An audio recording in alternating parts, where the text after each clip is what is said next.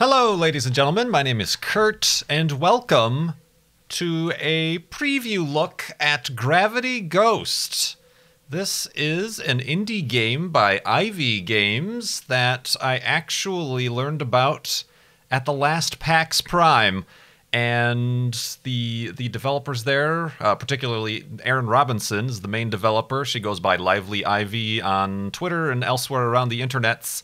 Has been developing this game and was kind enough to give me a pre-release press build, like I said, back around PAX Prime last year. So this isn't representative at all as to where the development is going. And actually, she's just started to on Twitch.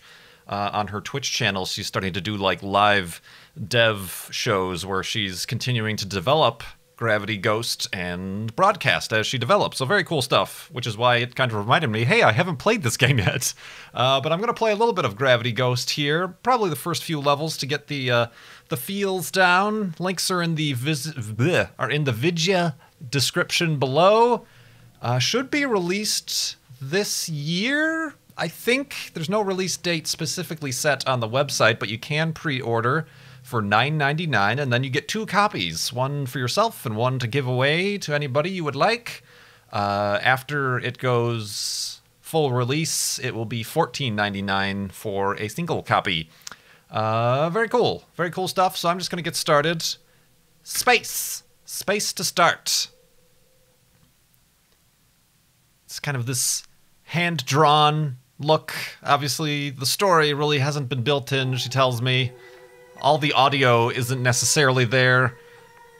Basically, you are this character who loses her dog, or wolf, or some sort of companion. Parallels. And throughout these worlds, we have to go check out and try to find the wolf, I guess.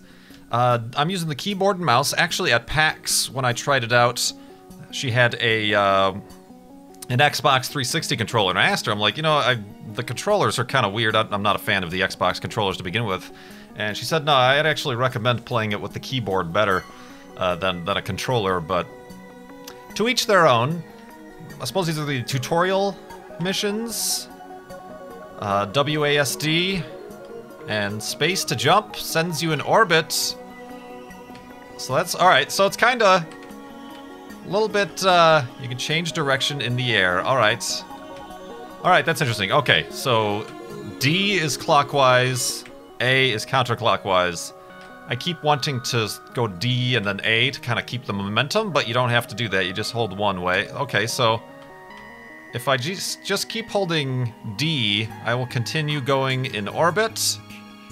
Very cool. Obviously not your Kerbal Space Program level of orbital mechanics and whatnot, but you have these kind of in space. It's very, I like the style, like I said, a hand-drawn style, even the backgrounds, the textures. Wait, how do I change direction? Okay, there we go.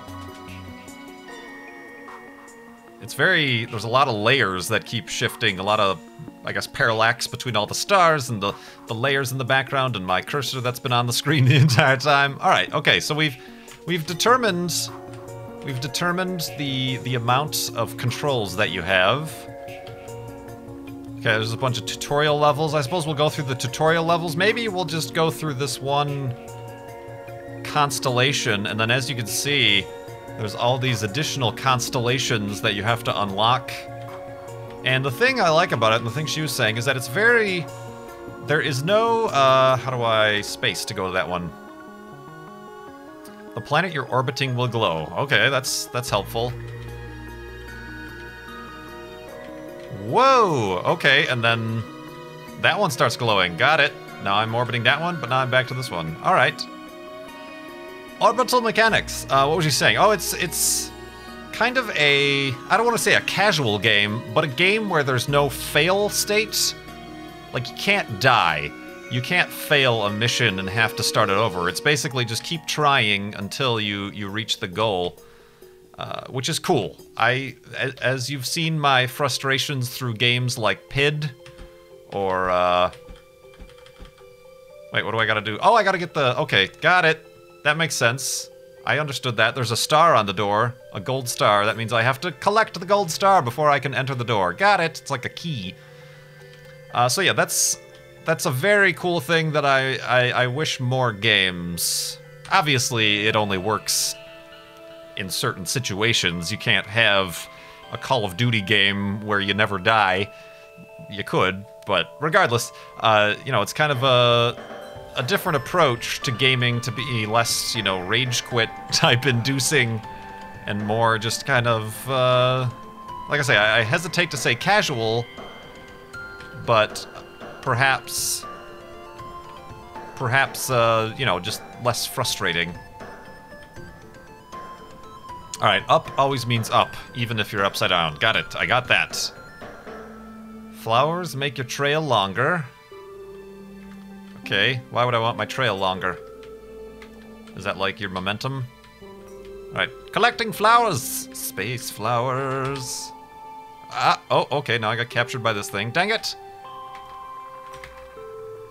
And I want to get to this one. I want to get that, Alright, now I need to get the gold star. The music, very good music in the background that you're hearing is from the same composer that did the music for Faster Than Light, FTL, which I haven't played, but many people want me to, although it's not really my type of game, to be honest. That roguelike type situation. A lot of other people play it, but yeah, the same composer for that made the music here. Alright, woo! Alright, it takes some getting used to. I'm finding it difficult to remember that the clockwise versus anti-clockwise. Alright, we can orbit. Oh! Ah! Alright, we're orbiting the four moons here. Just... There we go, cancel out the momentum. Now let's get to this one, very nice. And as we go here, I'm assuming the puzzles are going to get more and more difficult. Alright, let's do a quick jump over here, very nice. I guess this is what you could call a platformer, am I right?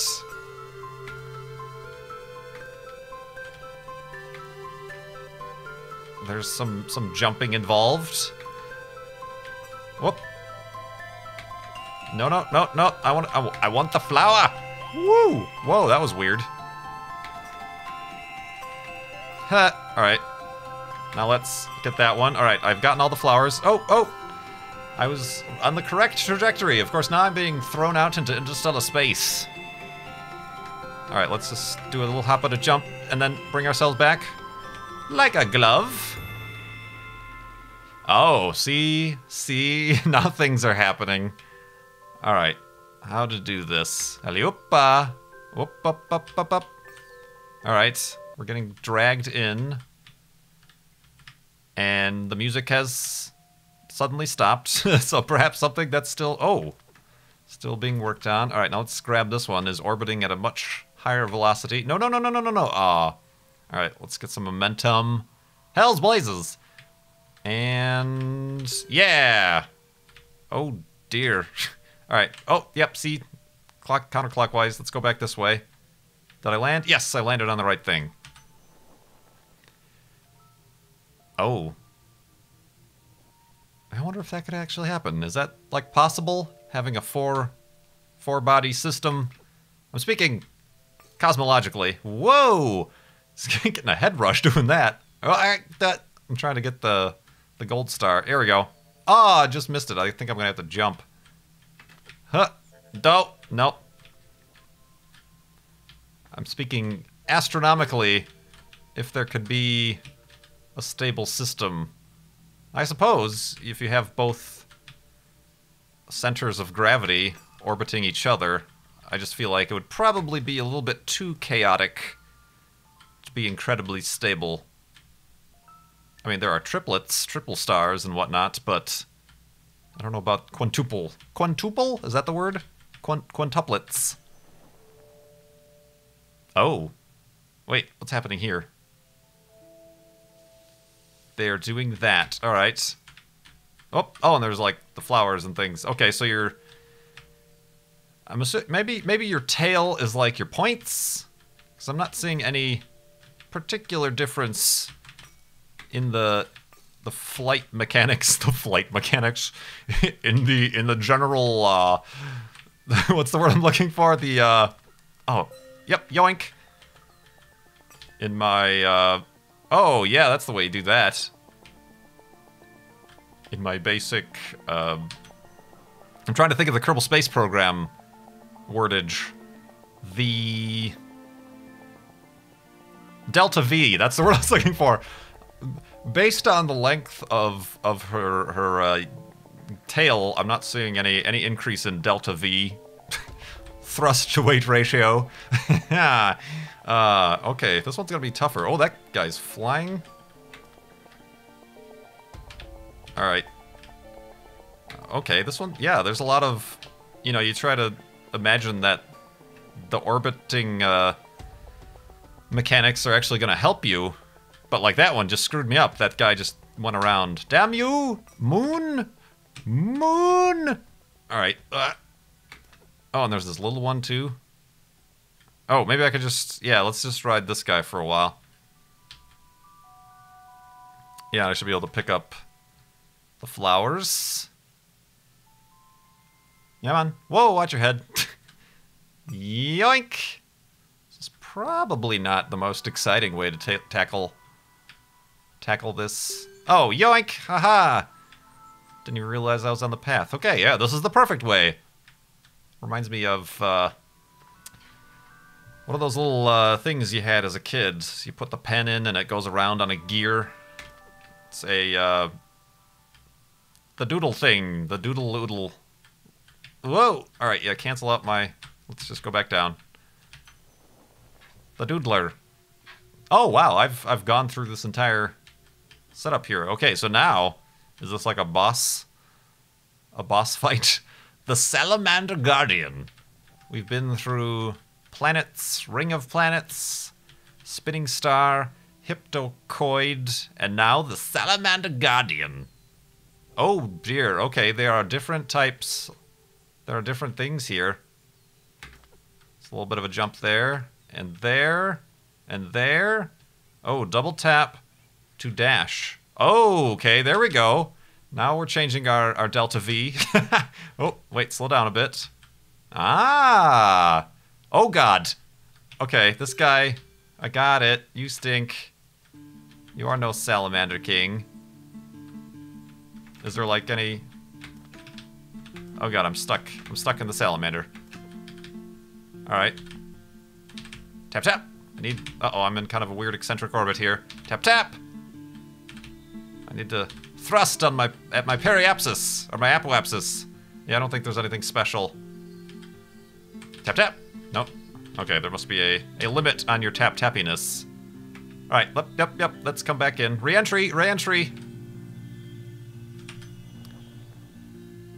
Very interesting indeed. So, I was gonna try to see... Whoa, sorry. Oh, I see, I have 10 points. I need 30 to unlock that. 25, 20, 15, 10. Bouncy planets. Alright, I feel like... Let me just take a look. I'm not gonna go through this entire wolfy, if you will. But I do remember seeing a bunch of different planetary mechanics. I just want to show off really quick, and then I'll probably stop here, because like I said, this is an old press build. I don't want to be misrepresenting any new directions the game might have gone, but it's very cool, and I do like how it is. Oh yes, those are indeed bouncy planets. You know, I am looking forward to when it gets fully released. Maybe we'll do a full-on Let's Play. Oh, are there no flowers to be had around the bouncy planets? Tap, tap. Thrust. Oh, gosh. I see no flowers. All right, slow it up. No, I want to... There we go. Ooh. Bounce in. Oh. This is like gonna be like ping pong. Yep, that's what I thought. All right, I've got to make sure not to hit any of the planets. Dang. All right, yep. Haha, ow, oh God, my brains. All right, now let's launch ourselves. There we go. Oh, no! Dang it! Let's go back. No, no, back. There we go. Here we go. Here we go. No, no. Bop, bop, bop. Dang it. There we go. Yeah. Oh, I should double tap is what I should do. Tap, tap. All right, let's get out of the influence of the bouncy spheres. And perfect landing. So yeah, there are many, many different ways. And I'm assuming throughout... Whoa, see, these are new. There's gonna be, like, new mechanics as the game progresses. Ice. These are ice planets. Yep, you can't stop moving. You kind of slide on them. I also remember seeing planets that, like, break apart when you hit them or land on them. I don't think that these are the ones. Oh.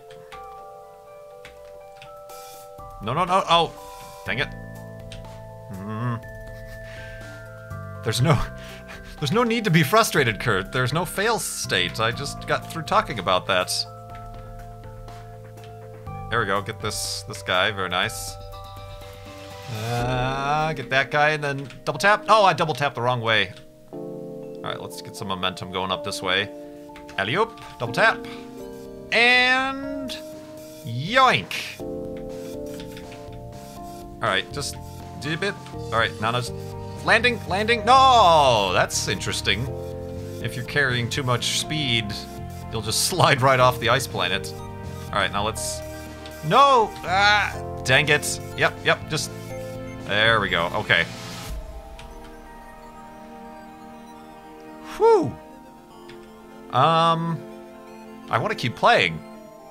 But again, I don't want to spoil too much. Let me just see what bubble wrap is about, and then we'll call it right there. Maybe these are the ones, the bubbles, they break. And then they bounce, all right. Yep, okay, stop. All right, so we can land on them.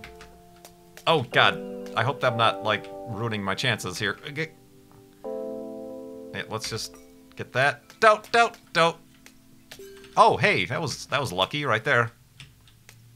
I'm assuming there's going to be a lot of luck in the early points of the game. There was a flower over there, and there's one over here. Oh, those...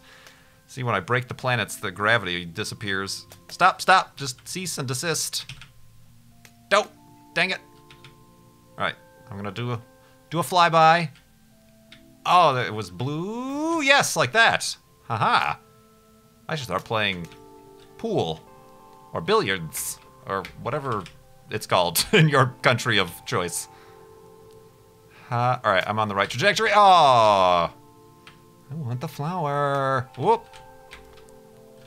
All right, let's try to do that. Nope, that was too soon. Let's do this, and then... Oh! Dang it. All right, if I stop... Oh, nope, can't stop. Won't stop. All right, land. Oh, too bouncy. You're too bouncy, man. Your surface. Yeah! Oh, I might get it this time. Yes! Like a glove. All right, so there we go. Gravity Ghosts, gravityghost.com. Like I said, link in the doobly-doo below. Keep an eye on the further development and development. English is not my strong suit. If you pre-order, like I said, now you get 2 copies. Yeah, very cool. I don't want, like I keep saying, I don't want to say casual, but a very cool, non-frustrating, you know, almost relaxing game. I feel like I could play this after doing UHC to calm myself down, to bring the heart rate back down to a safe and healthy level. And I don't know, maybe it seems like a game that you could like share with your quote-unquote non-gamer friends to kind of get them involved in PC gaming. It could, you know, I'm not sure the different platforms that this is going to be made available for, but it could almost... depending on the controls, it could go for kind of a mobile gaming platform. It seems like it would do really well in as well. But regardless, thank you so much for watching. This is Gravity Ghost, and I am Kurt. I will see you next time.